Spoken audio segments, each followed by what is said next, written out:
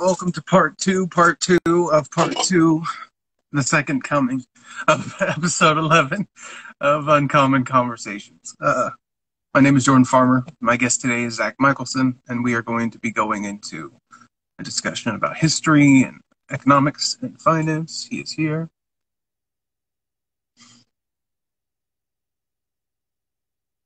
I think this will work.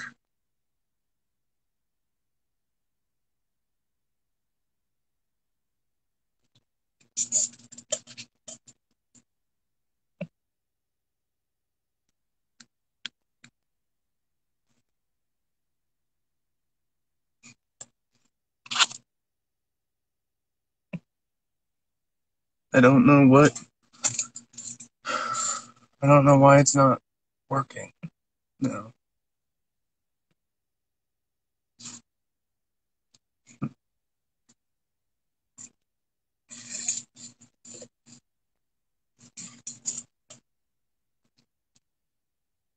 There we go. Finally. There we go. After some technical issues. Thank you. Instagram being very temperamental today.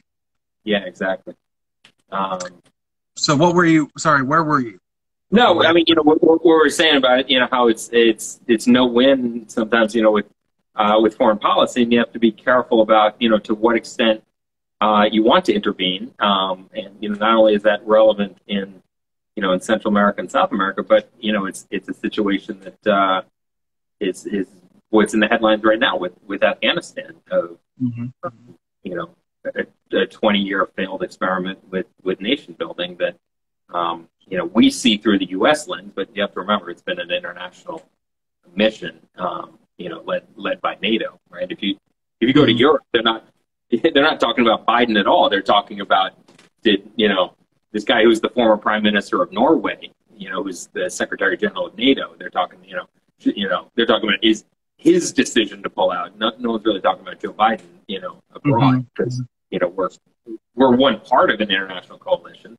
I guess we always have the question: are we going to do something different than our allies? But this is not exclusively a U.S. mission. But in any event, there are a lot of good questions for people to be asking again and learning the history about why nation building, doesn't work and why it ends in tears, right?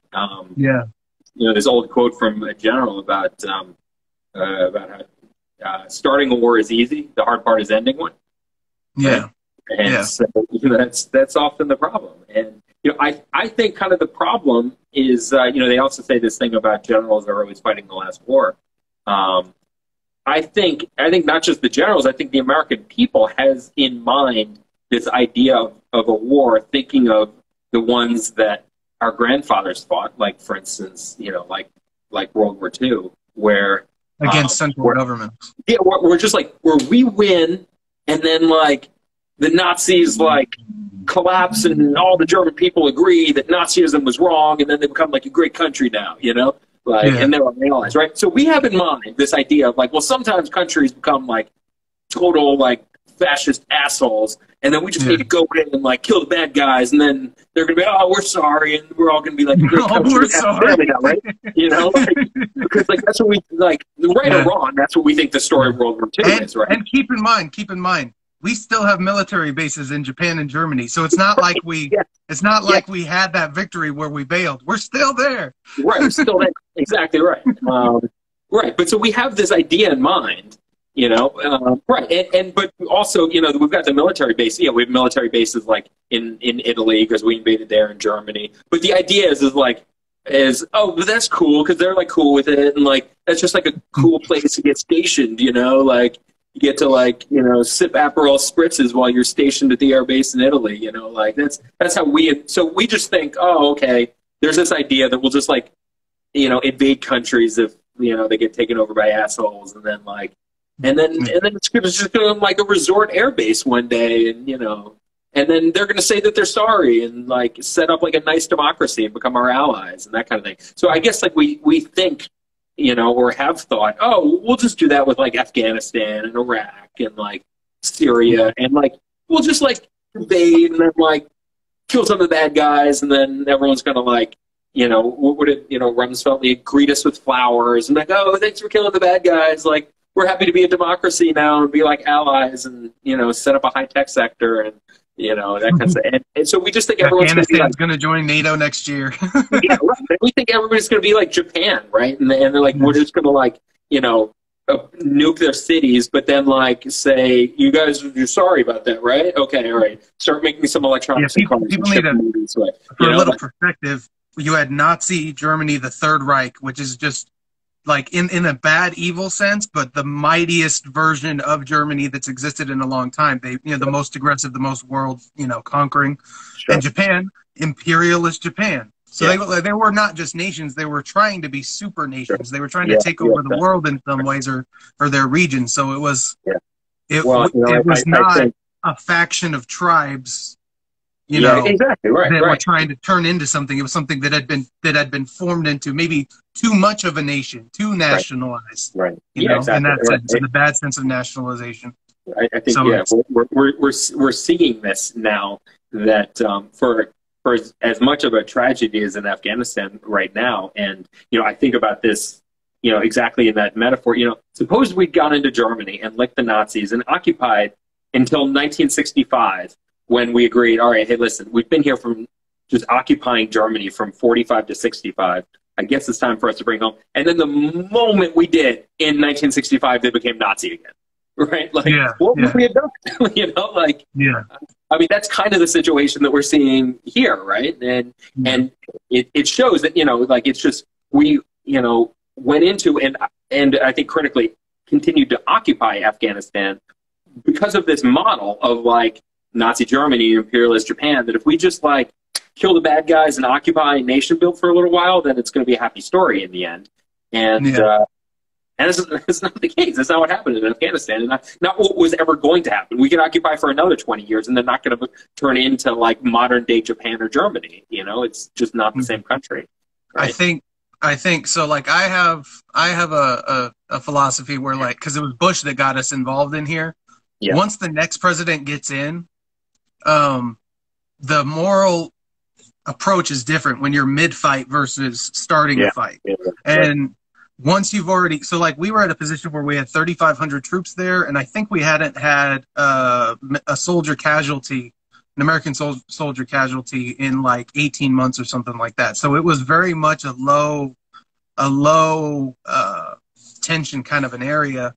And so my calculation would be at that point where, it costs money to keep this going, and it does cost personnel, but it's not costing us a lot of lives. We could get some sort of financial compensation through taxing the underlying economy there as it builds. Obviously, it has to exist in the first place. They're not wealthy people. And the main issue was trying to create a nation instead of maybe 7 little teeny tiny nations that are just forced to exist in their own little sections. That fundamental, like trying to make one thing out of that region instead of letting it be the many things that it was. Maybe you could have come up to some sort of a nicer ending there. I'm always trying to like find the potential routes in which something could work, because as with welfare and foreign policy, there's often this sort of all or nothing mentality, whereas it's usually the details that determine the outcome, or at least slightly more nuanced, aspects of it, like the Germany-Japan thing and the Afghanistan thing. Like, we didn't create a nation on the one hand. We were just trying to keep them from taking over the world and being offensive against us. And we are trying to create a nation here. So it's like, it's not even about military interventionism. It's trying to make something that it isn't, to a certain degree. This is what has been discussed about the Afghan conflict and I like Biden's speech about there was never going to be a good time to pull out. Like Biden's speech really like compelled me to see that it was a well-reasoned decision to pull out and to take the bullet, so to speak, on the bad PR that he's getting for this decision, because there was never going to be a good time, and ultimately we are. If you didn't think we had any business there in the first place, I guess eventually we just have to leave and let it be. Which is right. Let it not be our business. because there was never going to be a military solution to this, which is the conclusion that the U.S. military, that NATO, that all the nations came to, approximately 10 years ago, right? We hit the peak of troop presence there in 2011, right? Troop presence has been like a pyramid, right? Straight up for 10 years from 2001 to 2011, and then straight down. So it just so happens that Biden happens to be president 10 years following the peak. But they started a drawdown that was intended to last for a decade, starting in 2011. The only potential for that changing was, Trump wanted to say, screw that timeline. I'm getting all the troops out right now. They need to be out in the next 6 weeks. And then the general said, no, you don't want to just pull them out immediately. The nation's going to collapse. That would not be good. Now, why? So I'm guessing there was some place where the NATO plan to draw down and pull out ultimately was negotiated and talked about. Why isn't that a part of the discussion on the more national level? Why is it that United States outlets don't talk about those kinds of plans? Because that would, and again, this gets to, I kind of am going to answer my own question here. Yeah. If we're not fighting over stupid stuff, then we actually solve problems. Yeah. So I guess maybe that, because I don't understand why you wouldn't talk about this having been a long-term plan. So it's not even about Obama or Trump or the exact timeline. It's like this is this broader move that we're making with international partners, and it's just been a cooperative thing. It's not us saying we're going to do our own thing over here. And that, it would be like if changes the conception of it entirely. Exactly. It would be like if they told you, if the only thing you heard about World War II was the United States fighting Germany. You're like, well, Germany was just there chilling, and then the United States came in and just started mowing us down. Yeah, right. Yeah, exactly right. So it was not, World War II was not United States versus Germany. The occupation of Europe following World War II was not only the United States. Yes, we did have a role in it, and yes, it is probably overstated in American schools how much America was important, and we probably underappreciate the role of Russia. Well, as Americans, I think it's our right to appreciate our role in it, maybe more than the other ones. But yeah, definitely, American centrism is on both sides, thinking America was uniquely evil or uniquely great amongst peoples, and it's like we're all just, there's systems and philosophies and economies and all that stuff that is better and worse, but ultimately it's just we're all people, and nations are both evil and good, just as humans are. And exactly. Look, U.S. troop presence in Afghanistan is what, 37, 40%, something like that. I haven't seen the number recently. So it's important. It's the largest of any of the coalition members. But to say that this is simply a U.S. decision or this is Joe Biden, it's not. It was decided long before. It's decided before Trump. It was, and it was not decided by the U.S. because it was not a U.S. decision. It was an international coalition that ultimately decided correctly that there was not going to be a military answer to Afghanistan for the reasons that you stated, correctly there. That there was a military component, that ultimately the task of armies is not to build nations. It's not to set up democracies. It's not to feed people. And, that largely what the mission was turning into was humanitarian. It was, setting up political institutions, setting up, infrastructure, things that armies aren't originally designed to do, right? And, and that while the mission of building Afghanistan, helping the Afghan people wouldn't end, whether it should be done with guns and bombs, that maybe that should, right? And it comes back to this point. Not all problems are solved with a gun. And, we realized 10 years ago with Afghanistan, a lot of the problems here in Afghanistan are not problems that can be solved with a gun. Some of them are, and some of them will need to be indefinitely, and there are security issues, and militaries can help with that. But, increasingly there we said, for a nation's own security, we need to help train them to be able to maintain their own security. So we're not going to leave right away, but... And that seemed to have not worked at all. Yeah, no, right, exactly. And so they had 300,000 troops and billions in dollars of our equipment, and now it's in the hands of the Taliban. Yeah, exactly right.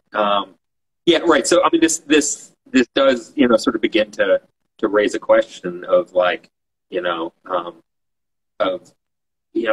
nation's got to, defend its own liberties, at some point, right? And so it raises these questions of, is it about you know, recriminations of, you know, did we pull out too fast? Did we train them enough? Did we invest enough in it? Versus at some point, like, you know, other nations, you know, are just they're gonna fight you know, if this were in the United States would defend it. You know, American citizens would, I think, you know, take arms and defend themselves, right? If they were defending their own wives and daughters, right? Yeah. I think, you know, I think there would be more people joining the National Guard or whatever. You know, if it was, you know, about, you know, defending rights at home. And, you know, you know, I'm not clear, you know, totally why in some nations, you know, it works that they develop law and order and security, and in others not. I think that there's this component of,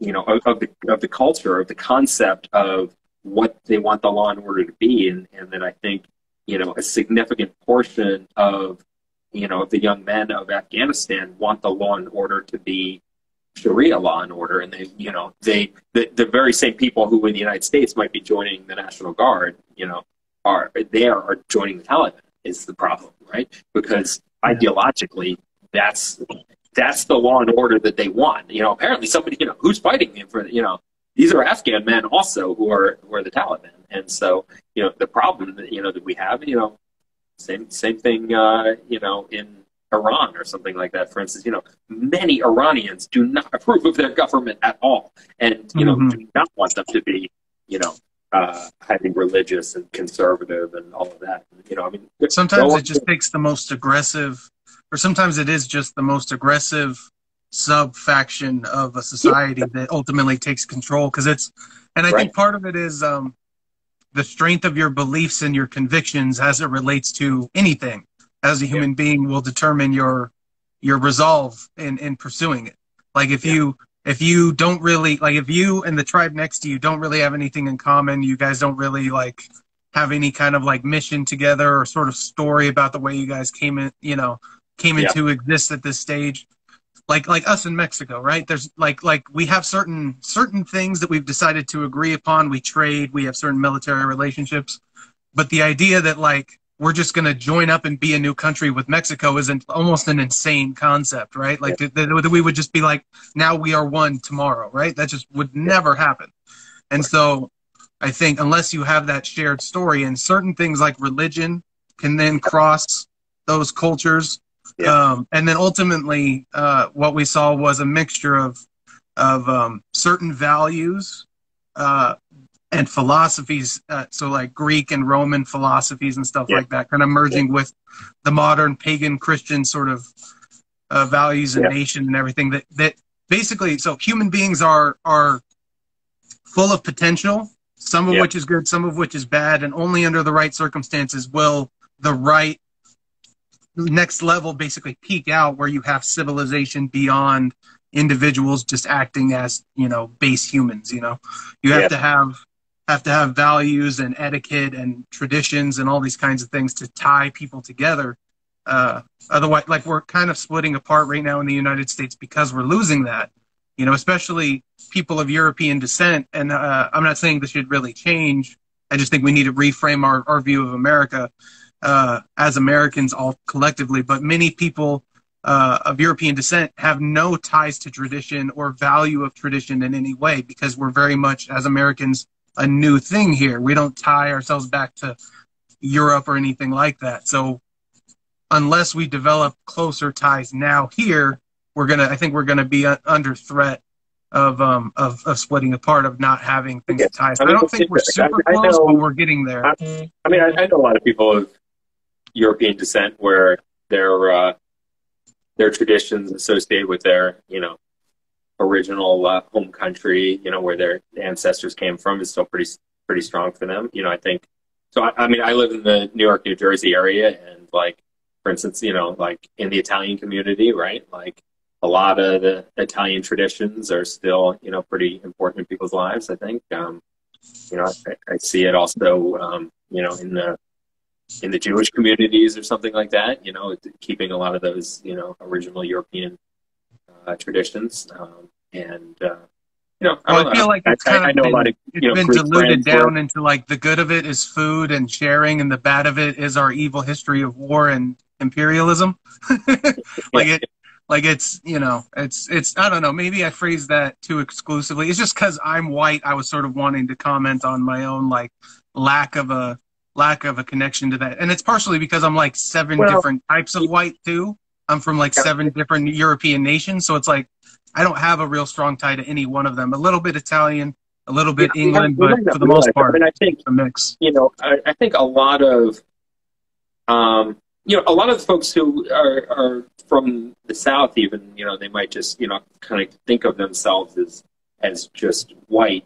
Whether they realize it or not, a lot of the things that are part of, um, this the right-wing Southern politics are things that culturally stretch back 1,000 years into Europe. It really to the ancestors that they may or may not realize they have. Like, for instance, a lot of it is directly descended from Scottish politics. Mm-hmm. Like, for instance, you see the yellow "Don't Tread on Me" flag.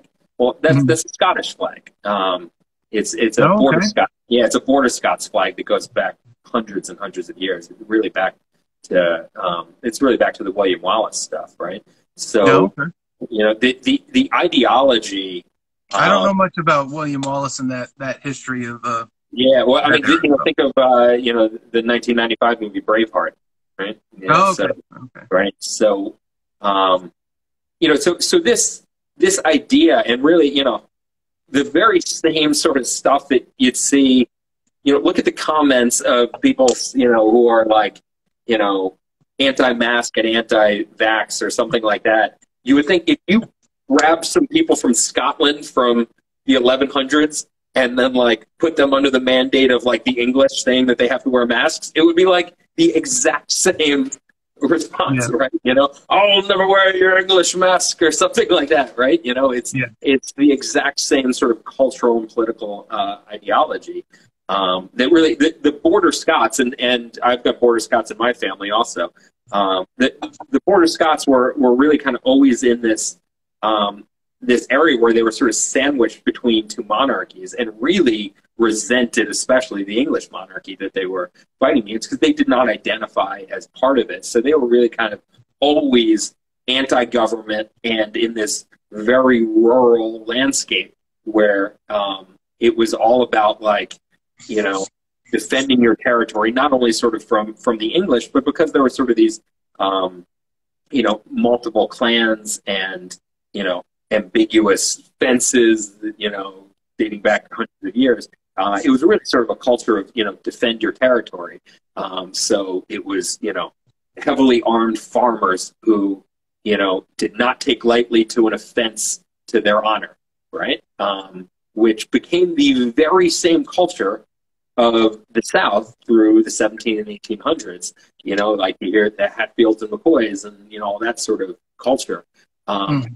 It's not for nothing that those very same people, the Hatfields and McCoys, they are directly descendant of, these are Scottish and Irish names. They are like directly descended from these very same people who came from these countries where they wanted to resist the tyrannical power of the English monarchy, right? Mm-hmm. And this idea of resisting the tyranny of power, and, I look out for number one, and I look out for my family. Don't touch my gun. I'm defending my homestead, and government better stay off of it, is a story that has gone back 1,000 years.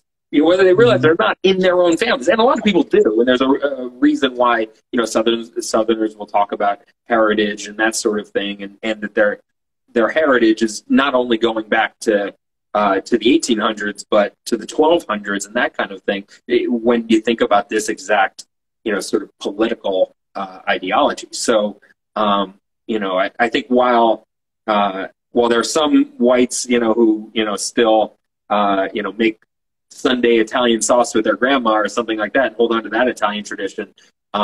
There are other, like, even, kind of political traditions that whites in America are holding on to from the old world, from Scotland and England and those areas that are still very relevant in American politics 1,000 years later.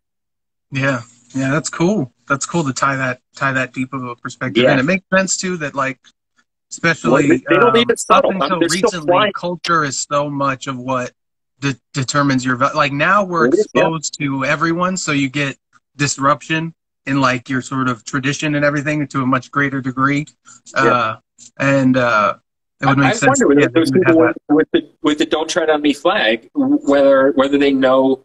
I'm sure many of them do know the cultural history there. You know, I wonder how many of them are sort of specifically tying it to, you know, this is the same flag that my great great great great great grandfather flew when he was, you know, living on the Yeah. border in Scotland. If I had to guess, it's probably a huge, significant minority of them.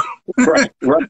And Most yeah, of them are probably like thinking in a 5-year time frame, not a yeah, 500-year time frame. right. And yet, I would say whether they're aware of it or not, it's not a coincidence that the culture was passed down through generations.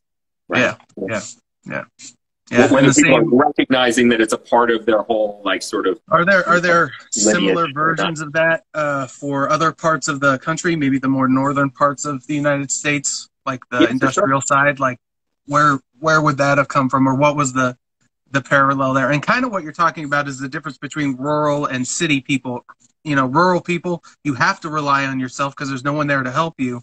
And Yeah. city people, you know, if you're in the good area of town, there's no homeless, so you don't worry about it. Yeah. So it's like not your problem.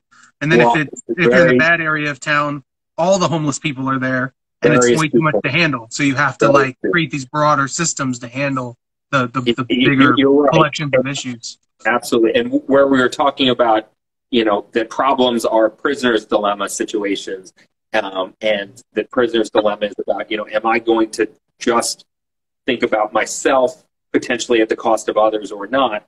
And then you mentioned there the rural thing versus urban, relating a lot to whether you think self-reliantly, self-dependent or not. That, you know, and how the self-reliance, self-dependence, I don't want government a part of it, is part of a philosophy that goes back, you know, 1,000 years or something like that in many people's families. That therefore, if that's sort of part of your culture, that you might very well answer the prisoner's dilemma question like, defect, I'm looking out for me. I don't care about, you know, others. That's not my job. Stay off my land, et cetera, et cetera. Don't tread on me. You know, I'll defect, you know, sure. Like, that's not my problem because, you know, you're in this rural area. You look out for number one. Your family has been in a rural area defending its homestead for 1,000 years. That's what you do, you know. Whereas, exactly as you point out, you know, people who are in urban areas, cities would collapse if everybody was looking out for number one, right? It would all descend into chaos if we weren't looking out for each other in a dense area. And, you know, I can tell you from experience, you know, people have this idea, if you're from the farms or something, you have this idea that New York City is real cutthroat. Let me tell you, walk down a crowded New York City street, you know, at rush hour or something like that, like you've seen on the news, and it's all, you know, packed with people or something like that. Watch one person trip, and the entire street will stop and be picking them up and making sure that they're okay and that kind of thing. Because we all know that we need to function that way. New York City knows you can't just, like, you know, ignore when somebody trips and it will all literally trample over them, right? We know we all have to care about each other and look out for each other, or people will die, right? We can't just ignore the interests of other people. And so, you know, I can say as somebody who's lived in the New York City area for 20 years, it is not at all that image of, you know, a city where nobody cares about each other. In fact, it is a city where everybody knows if we don't care about each other, we're all going to die. Yeah, so I think it's so to push back a little bit on the way you framed the distinction there. I don't see it as what I see is that these two teams essentially, or these two sort of conceptions of the world to a degree, operating with different values that are interrelated, but ultimately different planes. So one is compassion. That's the one you're talking about. You're very much on that team. I could tell from the way you talk about your worldview and your philosophy, you're very much on that compassion side. The other side is duty, right? And it's what you have, the personal responsibility is the way the conservatives frame it, but it's very much duty. You have some sort of role to play yourself. And the thing is, like, if people are helping you and you're taking advantage of that help, you're not being compassionate. So a lack of personal duty is a lack of compassion.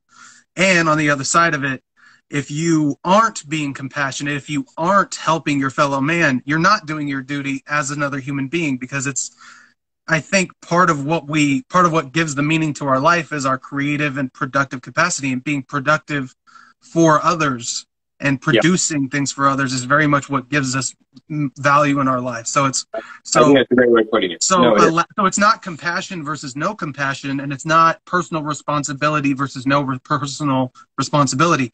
Big city people are very ambitious and very conscientious. You in particular are a great example of this. Very accomplished, a professor. You've worked hard. You've been planning and piecing parts of your life together for years to culminate into being a professor.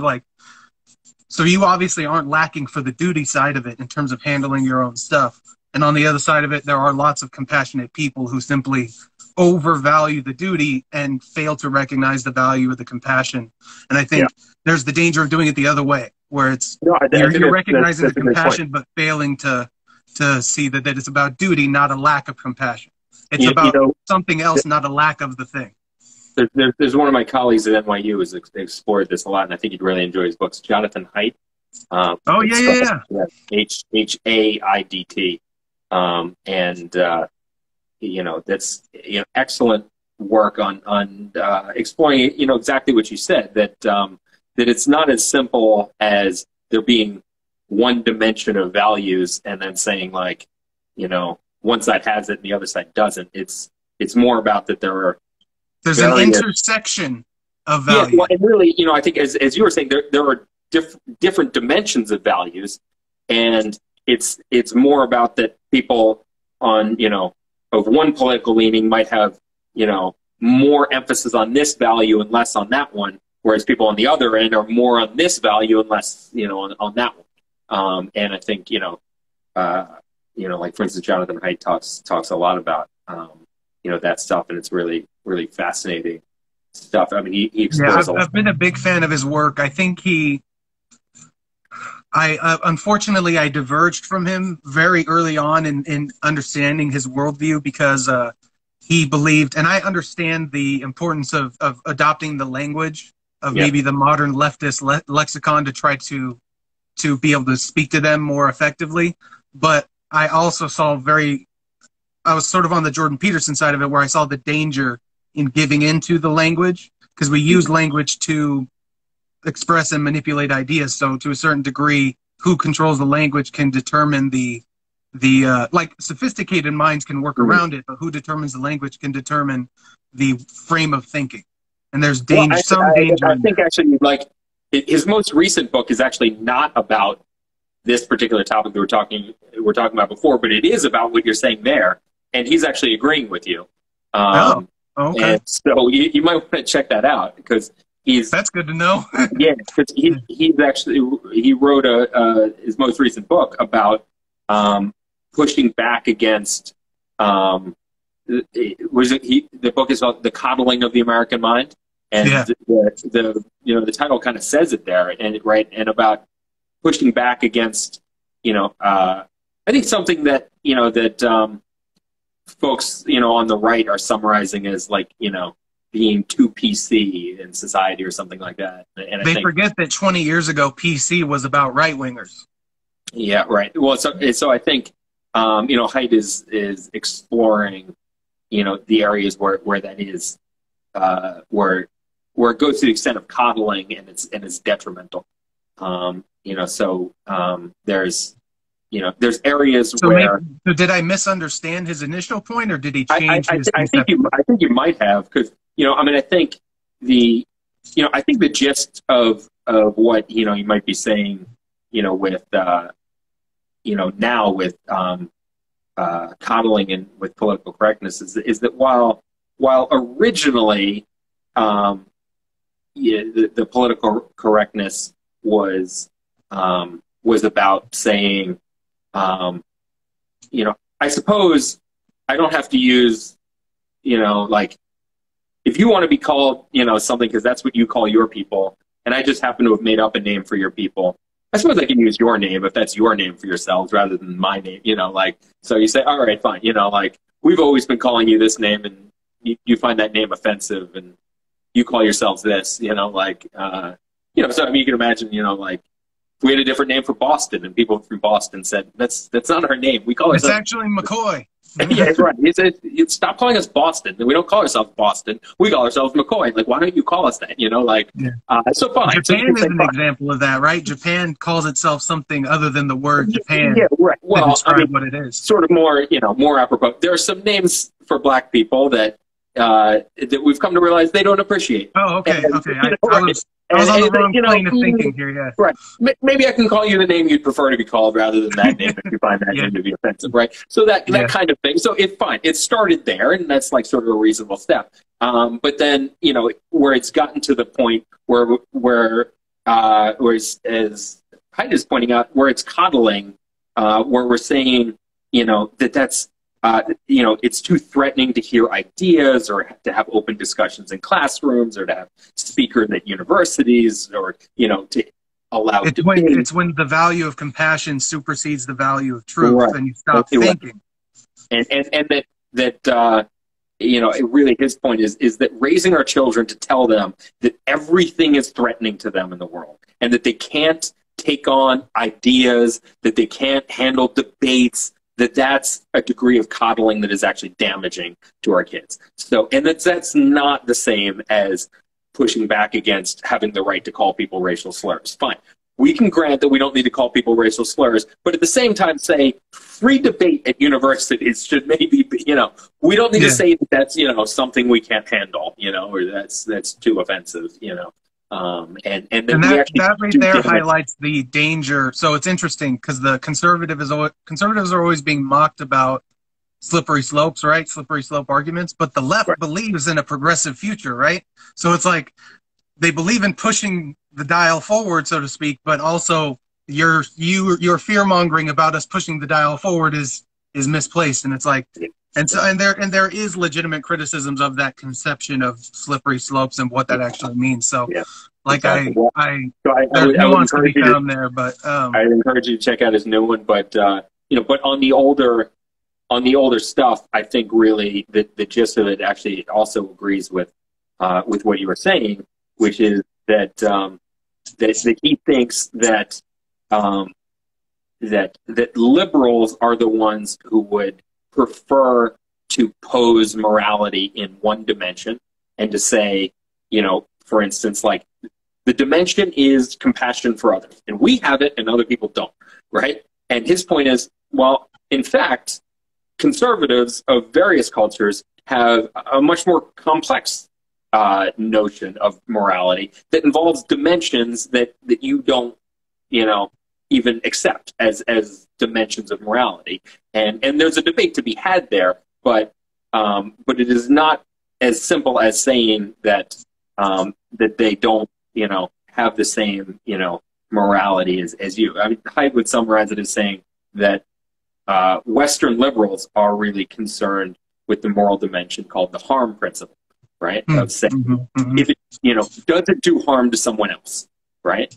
And so they're going to be very concerned about things that do harm to someone else, or that might potentially harm someone else, and then therefore say that that's the moral thing. Like, like for instance, why are liberals, mostly pro-vaccine or something like that? It's going to boil down to saying, well, I might do harm to others by not being vaccinated, therefore it takes on this, this moral dimension, right? Whereas for others, there are other moral dimensions, that are maybe factoring into that decision, maybe factoring into numerous other ones that Haidt points out. Like in Eastern culture, there's respect for your elders or something like that. So in the Western liberal perspective, if we were asked, some question where we had to compete, respect for elders against harm principle, right? Western people, especially Western liberals, would say, I'm just going to ask myself whether it does, any harm to any others. And if it's not doing any harm to anyone, then there's nothing wrong with it. Whereas, we could come up with a story where we say, well, but if that's not respecting your elders, then maybe like, in the Eastern tradition, that would be an immoral thing or something like that, or for instance, like as you noted, like, religious beliefs or something like that, or the degree to which things are, well, like, are sacred or pure, or something like your that. values can help highlight what will offend your values, maybe in an accurate way. So, like, the harm principle, the worst person outside of real evil that's universal, the worst person in that harm principle conception is a bully, someone who is just kind of beating on other people for the sake of the fun of it. That's like the worst. The worst person. If it's the duty principle or whatever the equivalent of that would be, then it's the lazy bum who's just taking advantage of the system, right? That's the worst person in that particular value framework. Exactly. Very, very good way. Yeah, that's exactly the idea, right? Is that if you have a moral dimension associated with duty, then yes, you can absolutely come up with with moral questions where people would have very different opinions based on it, depending on whether to them morality is, are you doing harm to someone or are you respecting your own duty or something like that, right? And there are certainly circumstances, and I think it's the ones that are big in public debates right now, where people come down on different sides of it, is they have a different concept of morality. I think you're putting it well with that duty principle, because there are numerous other ones. But maybe it's like harm and responsibility. Am I handling my responsibility? Something along those. Haidt points out that there are numerous ones that are important to conservatives of various cultures, and I think even more, for instance, like conservatives in the Middle East or something like that. But even in the U.S., like to what extent things should be like sacred or pure or something like that. So.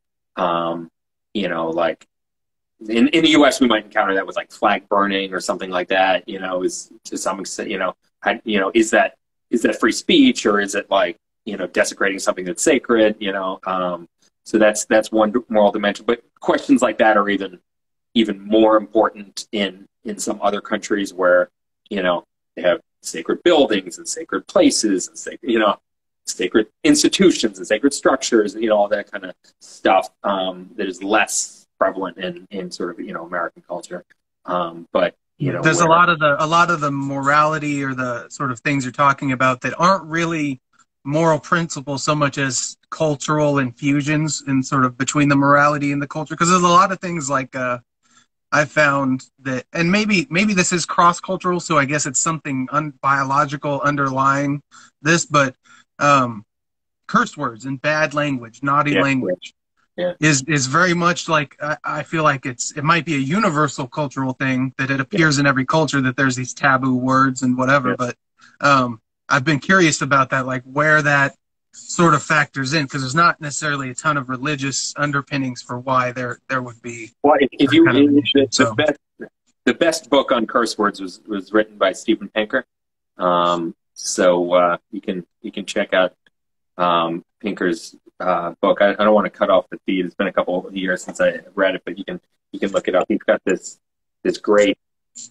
He's got a lot of books about language and psychology and all this kind of stuff. I've been a big fan of his political commentary. I've been exclusively an intellectual, so to speak, through the political lens. So it's very much like, to the degree that they venture into that sphere is the degree to which I know about them at all, which is not fair to them or their work. It's just that's the frame or the game I'm sort of in. So, but I'm a big fan of everything I've ever heard come out of Steven Pinker's mouth. So he's a smart guy, and I mean, I think if you've got like a nerdy sense of humor, you might even find his books on on curse words to be pretty funny. I mean, he even had a book on grammar that made me laugh out loud in certain parts. But, nice.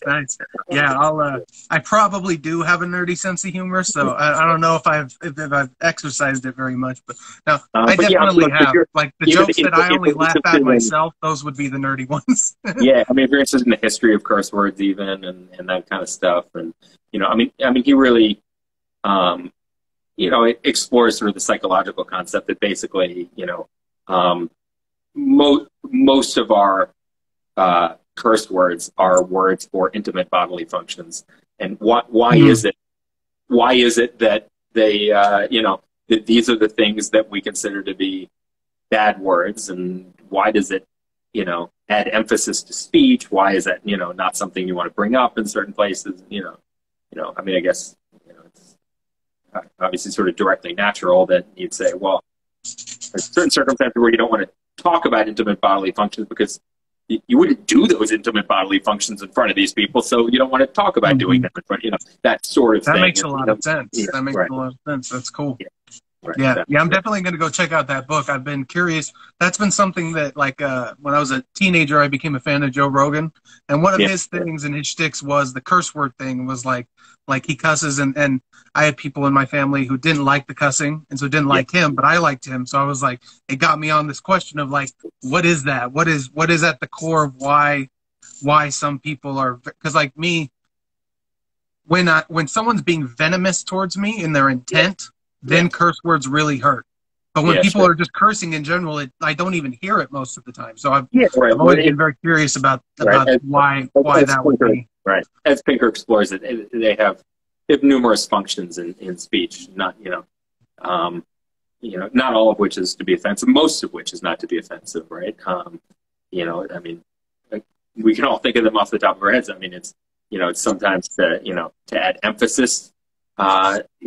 To speech, like you'd be like, I effing love that podcast, right? Yeah, right. What the hell, right? What the hell is more emphasis than what? Yeah. I don't mind cursing on my show, so if you wanted to just go for it, you can. No. I just didn't know. We haven't cussed, but it's very, very professional, so.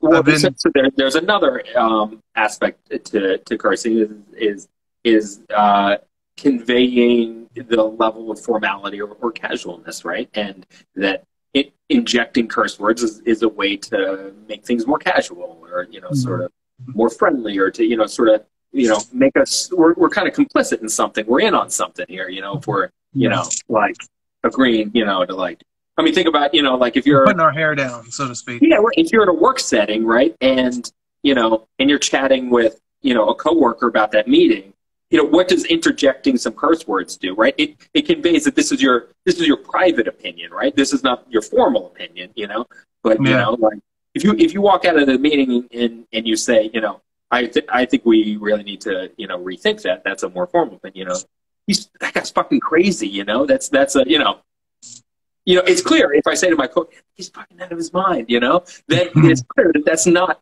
my formal statement on the meeting, and like so. But Pinker's point is that they're a necessary part of language. They're an important part of language, and that maybe the book was named Taboo or something. I don't know. The point is they're not just taboo words. They're a core part of language, and in many cases, some of the most used words in every language. But interesting. Yeah, there's a joke.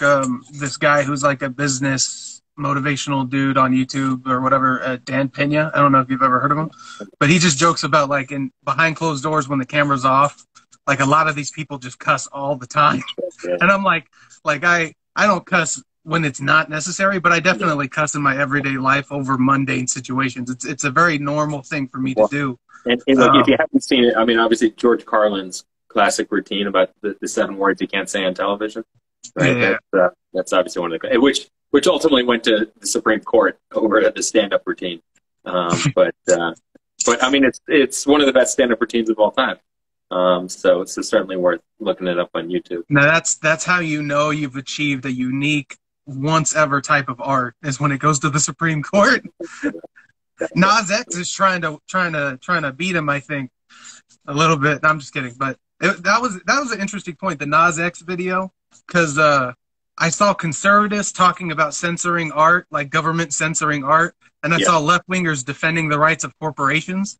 And I was just like, what world am I standing in right now? And I understand the nuances of the discussions, not so much from the right. I think it was just emotional and concern for children, maybe. But on the left wing, it was very much, of a technical thing. But I just thought I remembered being in that moment and just being like, how do I work with this? Well, right. I mean, that's another, like we were just saying there about the dimensions of morality, about to what extent is morality about, sacredness, and to what extent is it about, harm and protection, and and what constitutes harm. Is it harm to be, exposed to, sexually suggestive dancing, right? But it would come down on different sides of that debate. Drag queen story hour. Yeah, right. Yeah, well, right. Sexualized So, right? story. I mean, I think if we did surveys,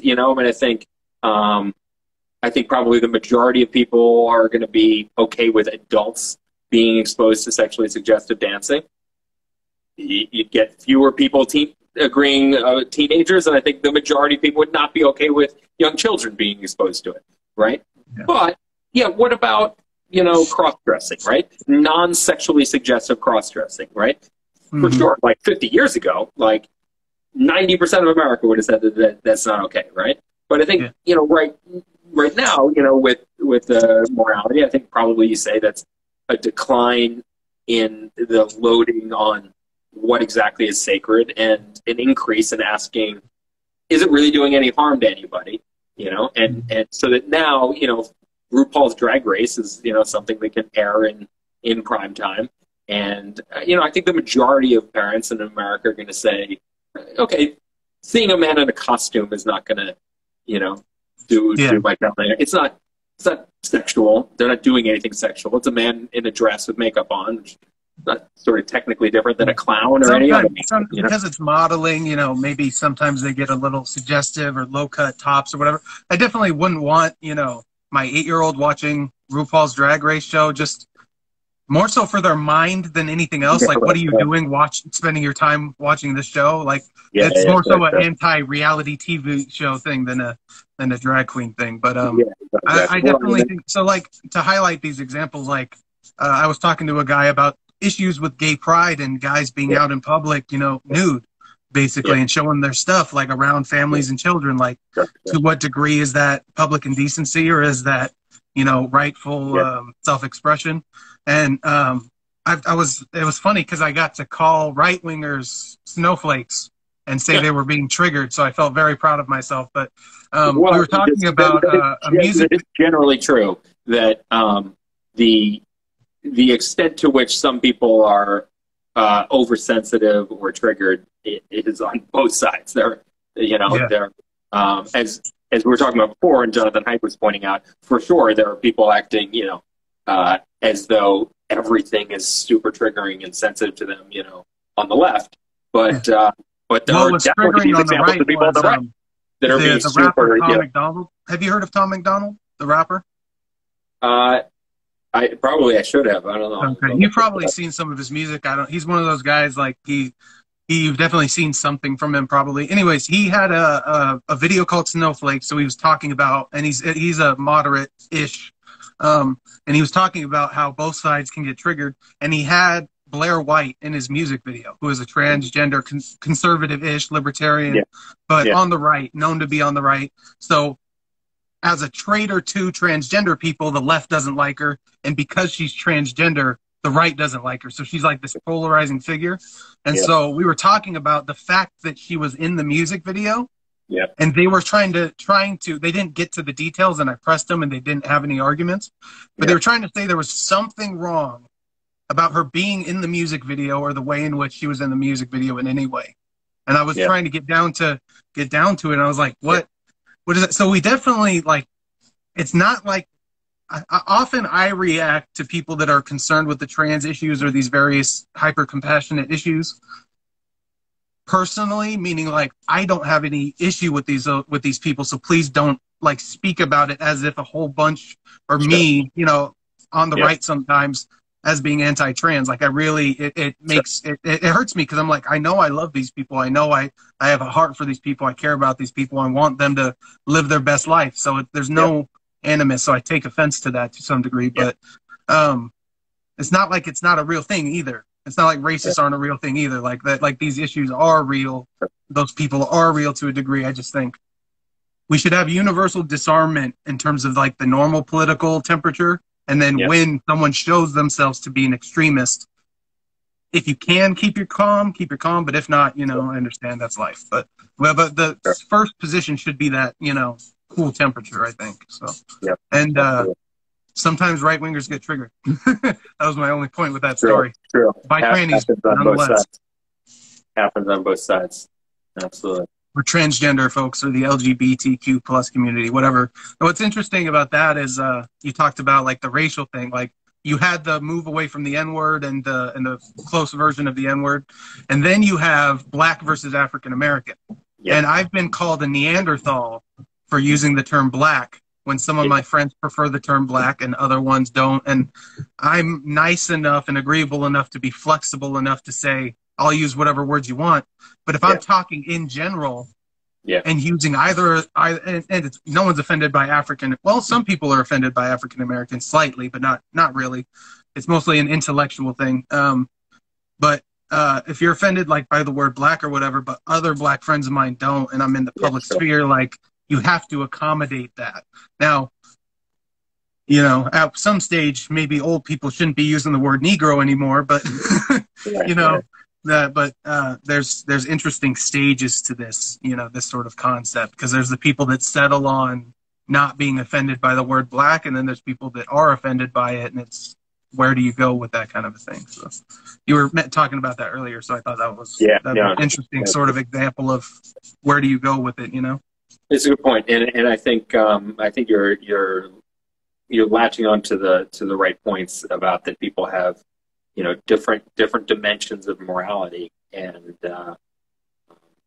each of these questions in society today, especially the ones that result in a bit of a tug of war, you know, it matters a lot that people don't have, you know, the same concepts of what principles are. That you know, that some people might be first and foremost asking, does it do any harm to anybody? And other people might be saying that's not the only question, or maybe not even the first question. Yeah. That basically, it's like on one hand, the collective question is what could we have done, and the individualist question is what could you have done. Yeah. And that's they're both important questions to ask, I guess. Like they're like my view is this: nice way to put it. As an individual, it's up to you to push yourself forward as much as you possibly can. And then society can either push you down or lift you up. And ideally, if we get it dialed in right, it's lifting everybody up. And the ideal scenario is individuals being encouraged to propel their own, to encourage their own creative and productive capacity, to exercise their individual mark on the world, whatever beautiful language you want to attribute to whatever that is. It's a nice way to put it. But the system can work for you or work against you, and obviously, optimally, it has to work in favor of all of us. Yeah, exactly. Nice way of putting it. Yeah, it's good. Yeah. And any questions that you still had lingering about central banking and stuff before? The balance sheet question and interest rates. I'd like to touch on those 2 points. So, what does the balance sheet mean when it's expanded? The Federal Reserve's balance sheet. Yeah. Yeah. So the Federal Reserve, like we were saying, creates the money of the government, and we were saying that that money is just a liability. It means what is the other word with liability? So like the dollar is the liability. What is it the reserve? So a balance sheet has both liabilities and assets, right? Okay, that was the word I was. Okay, assets. Yeah, right. So liabilities and assets. So the Federal Reserve's liabilities are money. That's what our money is the liabilities of the Federal Reserve. If you take out a dollar out of your wallet, it says Federal Reserve note at the top, which, you know, is to tell you what it is, right? So the base money is Federal Reserve money. They create the money, and then they hold assets against those liabilities. So the assets they hold are mostly U.S. Treasuries and mortgages, and to some extent some other types of loans and things like that, particularly that got created during the credit crisis and stuff. They had Okay. special So when they loans. expand their balance sheet, they're printing new money and buying stuff, buying Yeah, assets.